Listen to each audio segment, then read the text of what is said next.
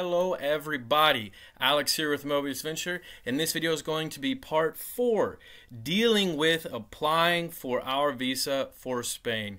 This will be the final video, dealing specifically with the visa application process, because this is the last step. All we need to do is fill out the visa application, get all of our paperwork together, and apply. So that's what we're going to be going over today. First, we're going to go through the visa application, how to fill it out, and then we're going to be making a list of everything we need to have before we actually go to apply to get the visa. So let's take a look. Okay, so here in front of us I have the visa application requirements and guidelines for the Houston consulate. Now, in my previous video at the beginning, I walked you through how to get to the guidelines that are provided by each of the consulates. So if you need to do that, or if you don't know how to get to your guidelines, then I would recommend pausing this video here, go back to my previous video in another tab, and just quickly watch the first 5 or so minutes. The other thing that I want to reiterate here that I emphasized in my last video is that you need to be following the guidelines specifically for your consulate. And I'm probably going to say that more times than you want to hear in this video, but I can't stress that enough. Each consulate does have some variations in some of the details of what they expect and what they require and what they want you to do in the application process. So you need to make sure that you are following the guidelines for your consulate. Now, when we are going through and filling out the visa application form, that's going to be the same for everybody. Okay, so you can safely watch the first part of this video without having to wonder if your consulate is going to expect something different. The visa application form is the same for everybody, and the guidelines for filling that out that NALCAP provides are provided to everybody. That will be standard across the board, but as far as what specifically you have to send to the consulate or bring to the consulate in the application process, the other documents, there are some minor variations. For example, some consulates want 2 passport photos, some just want 1. So it's nothing super major, but you simply need to be making sure that you are reading through the guidelines for your consulate. Here is Houston's guidelines, and you will see here at the top, at number 1 right here, it says the National Visa Application Form. When we click that, it's a link. When we click that, it's going to open up the visa application form. Each of the consulates on their guidelines and instructions page is going to have a link for you to click on to get to the visa application form. So when I click on it, this is what the visa application form looks like, and it's going to look standard across the board. Now, the only thing that is not standard here is that the Boston consulate, and as of today, only the Boston consulate, when you click on the link, brings you to the application form, but you fill it out online. So the Boston consulate has the PDF where you can type in your information and then print it out. And they say specifically on there that the Boston consulate expects you to type it out beforehand. They don't want you doing it by hand. All of the other consulates, they just give you the PDF, but it doesn't let you enter anything in. So you have to print it out and then fill it out by hand. So how do we know what we need to fill in here? Because there's a lot of things on here that don't seem to pertain to us, and this is where NALCAP has been helpful and provided us with a walkthrough for how to do this. Okay, so here is the PDF that NALCAP provides for walking through this process. It gives some information about the visa process in general, but we want specifically to get to filling out the visa application, because the rest of it's all general and it's all things that you're going to find on your consulate's webpage. So pretty much everything on this PDF except for the going through the visa application is superfluous. It's not really that helpful. I'm going to walk through this with you here on screen, but if you want to know how to get to this PDF yourself. If you go to the NALCAP page on the applying for visa over on the left column and you scroll down, you're going to see right here where it says how to apply for a visa guidelines for U.S. citizens. That's a link, and that's where it will take you to this PDF. Okay, so when we scroll down, it says right here, the step 4, submitting your visa application paperwork. And then under that it says helpful tips, filling out the application for national visa form, page 11. So we want to go down to page 11. Here is, by the way, the little map for the consulates in the region. So that is helpful here. So page 11, when we scroll down, and here we are. Okay, helpful tips for filling out the application for national visa form, and this is going to correspond directly to the things on the visa. So for example, right here it says number 1, apellido, and then over on the right it tells you what you need to put in, last name. Okay, so when we go back to the visa application form right here, it says number 1, last name. Now most of these applications, I think all of them, all of the links from the consulates, when you go to the application, you will see that for under each number it has it in Spanish, and then it has it in English as well. So that is nice. However, there are still quite a few things on this application that we don't actually need to fill out and don't apply to us, and that's what this walkthrough is going to do for us. I'm going to arrange the screen so that we have the walkthrough on the left and the application on the right, and then we're going to walk through this entire application process together. Alright, so we have the guideline over on the left and the application over on the right now, and I have made myself a little bit smaller on the screen just to make sure that you guys have maximum visibility. Let's go through this step by step. The first thing over on the guideline at the very top, where it says helpful tips, is it has some red wording where it says very important. Keep in mind that the date format in Europe is day, month, year, or 2 digits for the day, dash, 2 digits for the month, dash or slash, 4 digits for the year. Why is this so important? Because in the United States, if I were to pick a date, let's say December 13th, 2023, if I were to write that with just numbers, I would say 12/13/2023. All right, but for Europeans, and basically, as far as I know, for all Spanish-speaking countries, even in the Americas, South America, Central America, the day comes first, okay? So in this case, it would be 13, the day, then 12, because that's the month, and then the year, okay? Or, you know, of course, in this case, if we put forward slashes instead. And of course, if it's a single digit on the month or the day, then it would be a 0 first and then the numeral. But that is how you would write this for Europe, and it's how you would write it for, you know, somewhere in South America. But we're going to Spain, so this is important to keep in mind. So if this is asking for the format of a date, whenever we need to put a date in on this application, we need to be doing it with this format, with the day first and then the month. Okay, so we just need to keep that in mind as we're moving forward and going through this process. So let's get to number 1. Number 1, apellido, that is last name. So over here on the form, you're going to write in, or type if you're the Boston consulate, you're going to write in on your printed out copy your last name. Okay? Number 2, previous last names.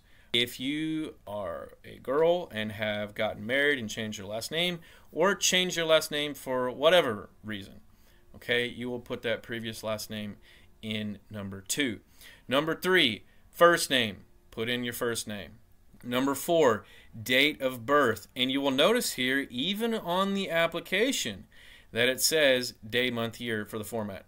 Now, it's not always going to say that on the application moving forward, but here it does. So for here, you're going to put in your date of birth with the day first, month second, then year. So if you were born on the 25th of February in 1990, then you would put 25/02/1990, okay, with slashes or dashes in between.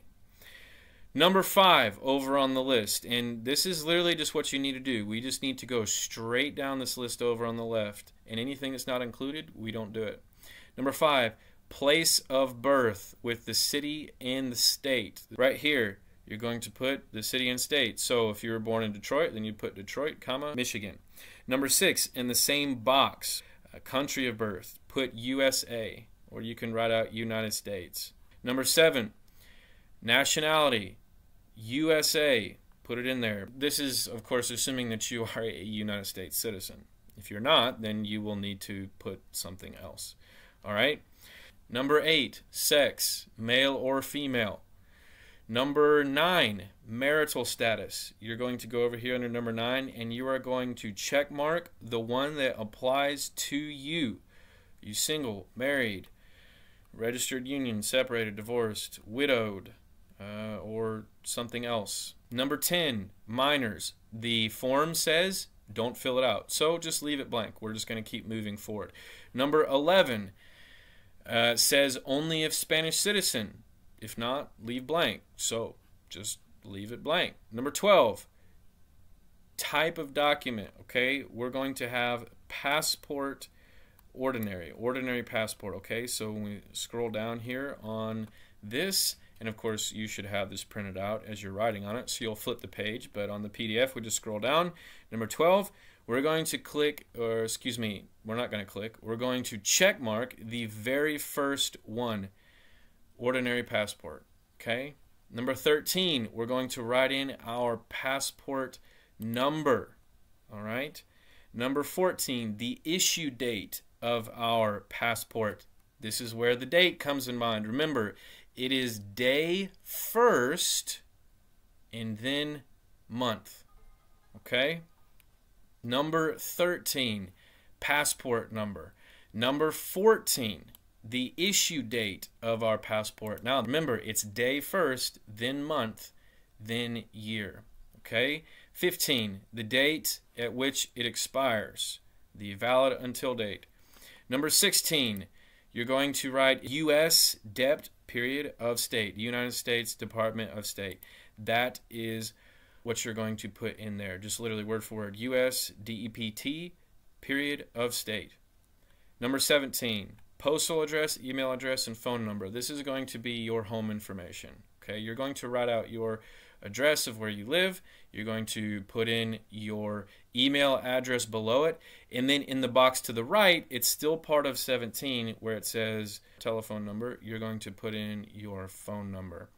Number 18 says leave blank. Number 19, it says current profession, whatever you do currently. If you don't have a job, just write unemployed.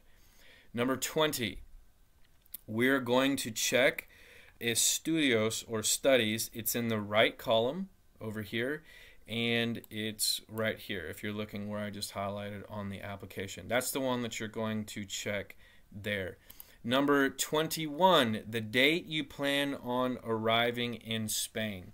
Okay, so whenever you plan on getting to Spain, whatever your plan is right now as you're filling this out, pick a day at which you want to arrive, and then that's what you're going to put. Personally, I'm planning to arrive a few weeks early to look for an apartment, get over jet lag, and just get accustomed to the environment. So I picked a date in September in which I plan on getting there, and I wrote that in there. Keep in mind, again, we're using the day, month, year format for the dates. Okay? Number 22, we want to check multiple entries. Okay? It's the third option. We want to check mark that for multiple entries. This is, if we're going across the border and they're letting us in. Now, I believe on the Boston consulate, on their application, when you fill this out, it says more than 3 rather than multiple. Same thing, okay? It's the third one. We don't want the first one where it just says 1 entry. That means they're only going to let you enter 1 time. And we don't want 2 entries because if you have to leave Spain and then come back in, we don't want to use up our entries. We want multiple entries, okay? Number 23, this is going to be the address of the school or the regional education office. What you're going to put for number 23 is you're going to put the address that is on your carta, your letter of acceptance from your school. So you're going to need that letter to fill out this form because you need to put the address that is listed there under number 23. Numbers 24 through 27, the guide says to leave blank, so we're just going to keep moving down until we get to number 28. All right, number 28, this is our contact info for the school or the regional office of education. So this also is where you're going to have your acceptance letter because it's going to have all of that information. You're going to put the name of the school here in this first little box at the top. And then we're going to have the address in the box just below that to the left, all right, where I have highlighted on the PDF.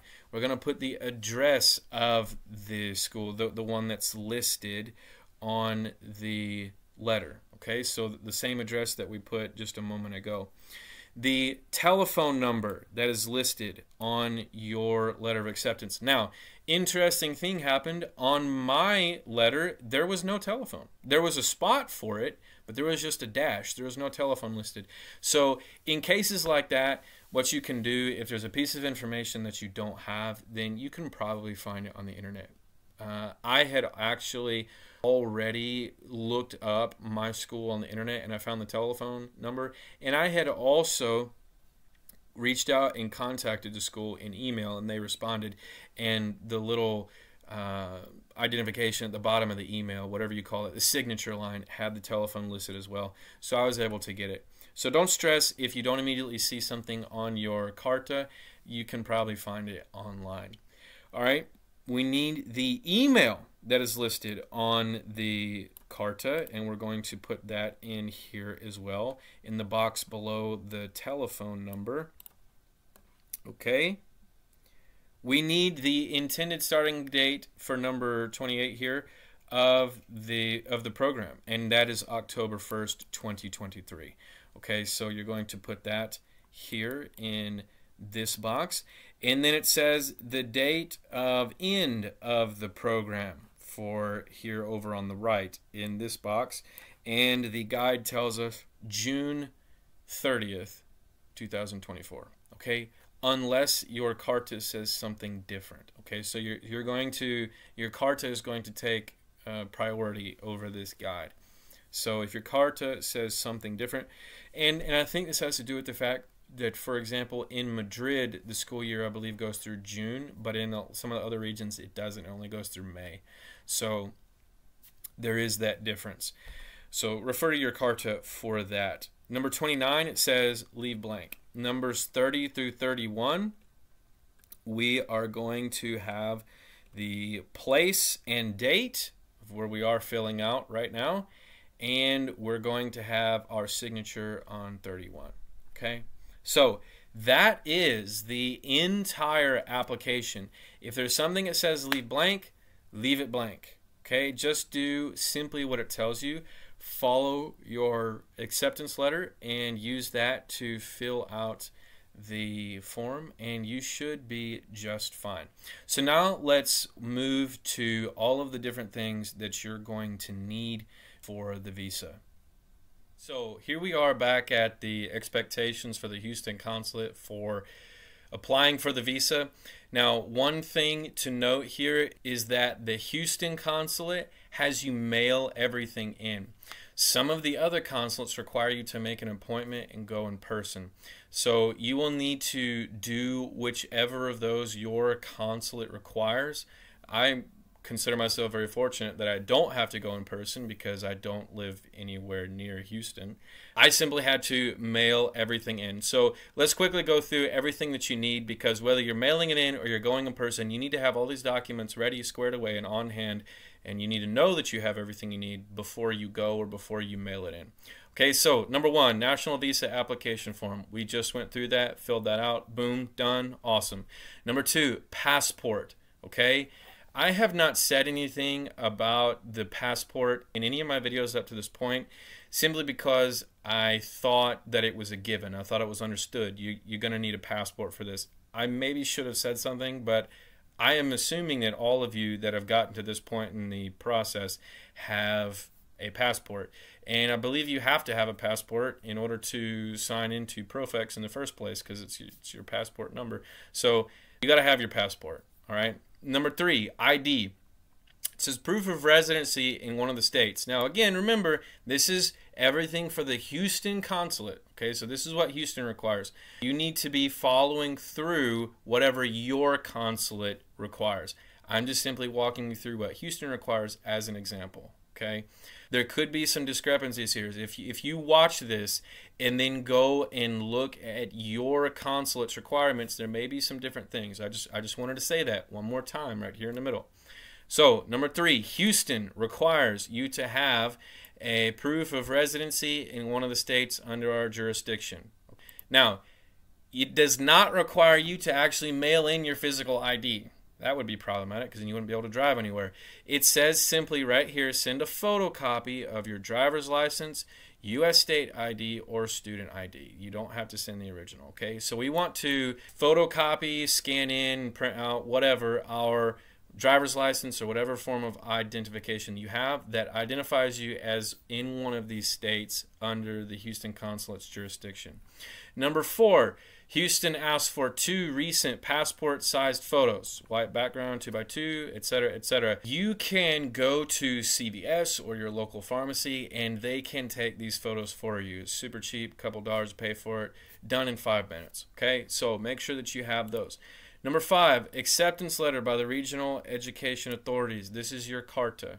You need to print it out, and you need to put it in your envelope that you're mailing, or take it with you to the appointment.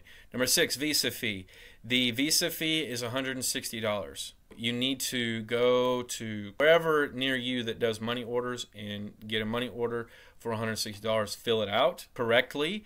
You need to make it out to the Consulate of Spain, in this case in Houston, and then have that ready to go. Number 7, this is, again, very specific to Houston. Self-addressed prepaid envelope with a tracking number. All right, this is how you are going to mail it to Houston, to the consulate. Now, something very important that is not mentioned here about Houston, and you may want to check this if you're mailing things into another consulate. You may want to check this as well. Houston has on their consulate's webpage under the news that last year, 2022, they stopped accepting carriers other than the United States Postal Service. So even though this process is going to be very similar to what we did mailing to Washington, D.C. for the apostille and all of that, you're going to have to use USPS for the consulate. You cannot use FedEx. You cannot use UPS. You cannot use other carriers. They are only accepting United States Postal Service. So go to the USPS website, click and ship. Go through the same process we went through with UPS for getting the apostille. Fill out the information, print out the label, slap it on there, and then you're ready to go. Okay? So you'll need 2. Again, 1 to send it to Houston, and then 1 to put inside so they can send it back to you. Which brings us to number 8, which is the postal delivery authorization. Okay, and what this is I'll just show you the page, and I think it's the same for all of the consulates that do mailing. What this does is this gives them your permission to mail everything back to you in the mail, which is important because you're mailing everything to them. All right. Number 9. Now this is important. We're only going to go to number 10, okay? We have to do 9 and 10 because our stay is going to be more than 180 days. We're going to be there for 8 or 9 months. So number 9, background check. That is the FBI background check that we've gone through. I've talked about in the previous videos, and it says here that background checks and apostilles must be translated into Spanish by a certified translator. Talking about the translation, that was in the previous video. So by now, hopefully you have your background check, you have it apostilled, and you have both the background check and the apostille translated. Number 10, final thing, medical certificate. All right, you have to have basically a doctor's statement not older than 3 months that you don't have any crazy diseases like Ebola or anything like that. So here's a link. If we click on it for Houston, it takes us to this page, and it has a place where the doctor can put our name in, and then it says we're healthy and all these things. And at the bottom has it in Spanish, and they'll need to fill that out as well. It says that you'll have to have them stamp it, all of these things. And at the very bottom, it says this certificate must be printed on the clinic's or doctor's letterhead. So it needs to be official. It needs to be on the clinic or doctor's letterhead. It needs to have their stamp. It needs to have their signature. It needs to have all of that. Now, the medical certificate that some of the other consulates use looks a little bit different, but it's the same idea. Okay, it's the same idea, same basic expectation. It just looks a little different. We don't have to do past 10 because 11, 12, basically 11 through 18 all has to do with if your husband or wife is coming with you and they're not doing the program. Because if they're doing the program, then they'll be doing all of these things themselves, 1 through 10. This is just if you're married and going and your spouse is coming and just kind of tagging along. And that's not the case for me, so I'm not going to go over that. Same thing under here, 19 through 26, minors. Basically, if you got kids, you're bringing kids. I doubt that anybody's probably going to be doing that, so we're not going to go through that. Back down here, there's just some notifications. Be advised that additional requirements might be requested. If something gets to the consulate and they say, hey, we need something else, then they will let you know. But if you follow step by step, that shouldn't happen. And then also, applicants should not purchase their plane tickets until their visas have been granted. Okay, so don't buy your plane tickets until you have your visa, because you don't have your visa, you can't go. All right, and you don't want to lose the money on a plane ticket that you can't take the plane. Okay, this is everything. Now, again, I will say one final time: if you are not with the Houston consulate, then your expectations might be a little bit different than this. I simply went through this because I'm going through the Houston consulate, and this is just an example for you of going through everything and just getting you thinking about the things that you need. And if you are in a Houston consulate, then you can use this video as a checklist, go through the things, make a stack as I've just gone through it. You can rewind it and do that. But make sure that if you are with the Boston consulate, then you're reading through the Boston consulate's expectations. If you're with the LA consulate, you're reading through LA's expectations. Again, this is just meant to be a guide in general, going through the process to help people that like videos and like visualization and want to see somebody else go through the process, which is like myself. It's a lot easier to have someone explain it and listen to them and see them than it is to just read it on a page, especially when sometimes the page can be a little bit vague. If you have any questions, even if it's about what Boston expects or what LA or DC or wherever, even if it's not the Houston consulate, feel free to leave your questions below.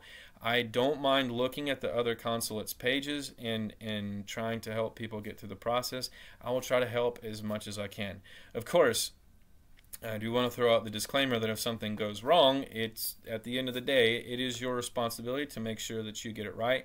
But if you want a second set of eyes, an opinion, feel free to leave it in the comments, and I will try to help as best I can. From here, we've gone through both the visa application form and now the total requirements and documentation that is needed for the Houston consulate specifically. So we will go ahead and close out the video from here. Thank you guys so much for watching this video. I hope, as with the rest of these videos, that it has been helpful for you. We are so close to having that visa in hand and ready to buy our tickets and get over to Spain. There's still going to be a lot of things that we will need to do once we get to Spain, such as getting a bank account, getting our TIE identification card, doing all those sorts of things. For me, I'll be in Madrid, so there will be things like getting our abono or our pass on public transportation for the subways, as well as other things such as finding apartments and things like that. And these are all things that I'm hoping to post videos about if I am able once we get to Spain. So this is, of course, by no means the end of this NALCAP series on this channel. There will be plenty more to come. Plan to do videos on travel and travel recommendations on where I go and things to see and what all I took and what was needed. So there is much more planned for this channel, so stay tuned for all of that. But for now, this is the end of the visa process, and it is a sigh of relief, or it will be a sigh of relief once we get those visas in hand and get ready to buy our plane tickets. Thank you so much for watching. Until next time, peace.